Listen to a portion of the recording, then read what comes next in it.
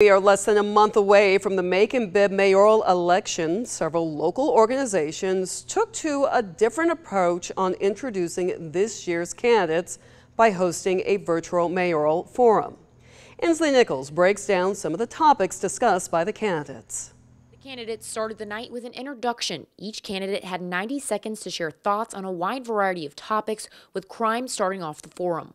I want to hire and retain more certified law enforcement officers, and do that by going back and looking at our spending and cutting costs. Some of the former officers that we've had, there are many officers that could come back, work part-time without the benefits and save the county money. We're going to have to increase salaries up to a point where that's going to be attractive to the best recruits that are out there. Education is the key.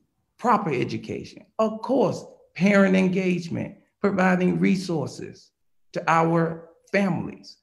The key is getting jobs and getting training.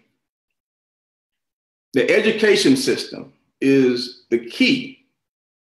The candidates also weighed in on civil liberties at the local level. Some even mentioned the Ahmaud Arbery case as an example. We need to do everything in our capability to make sure that we are colorblind, regardless of who is committing a crime, who is trying to find a job. I do think that we need to get behind every effort to take this to Atlanta, to the state capitol, and have a hate crimes law.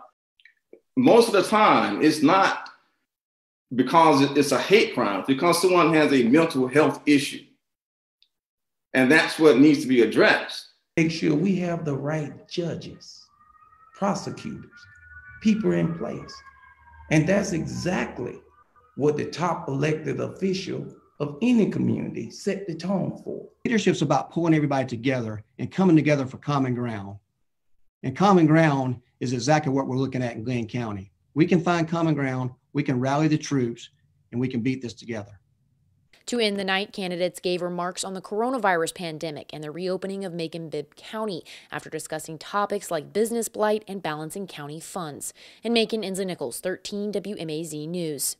To watch the full forum, head over to 13WMAZ.com.